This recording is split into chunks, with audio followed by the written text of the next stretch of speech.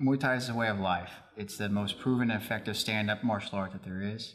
It's the art of 8 limbs. You have to protect yourself from elbows, knees, kicks, and punches. It takes conditioning, it takes heart, it takes strong will and mind.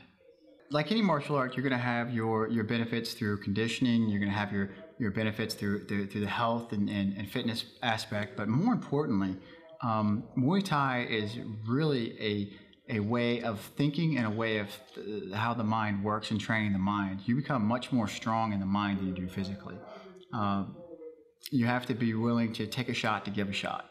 And that's not something that you can teach people. You either have it or you don't. Muay Thai is much more about heritage. It's about the culture. It's about paying honor to a lineage, and very similar to Jiu-Jitsu, and that's why it's become as popular as well.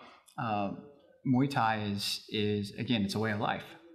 Muay Thai is for the entire gamut. You have anybody that wants to get in shape and learn how to defend themselves. It's a way to become empowered.